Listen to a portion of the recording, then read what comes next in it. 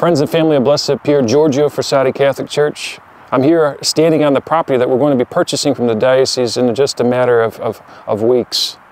It's going to be a historic moment for our parish community, a step in the right direction, being able to expand beyond the mission and the vision that we already have, being able to put that mission and vision actually on an actual physical campus.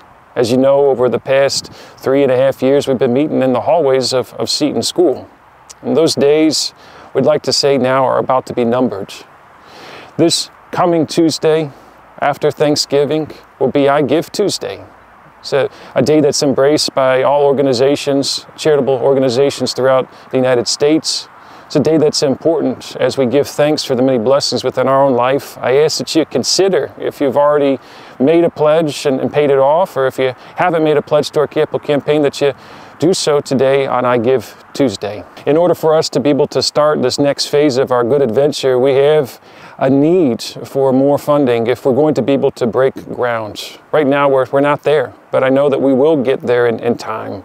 And so I ask you again that you consider a gift of sorts on this I Give Tuesday for the sake of being able to take down these trees. In a couple weeks, I think that before Christmas time that we'll be able to do just that, to start seeing some of these trees come down. And I look forward to taking one down myself with my chainsaw.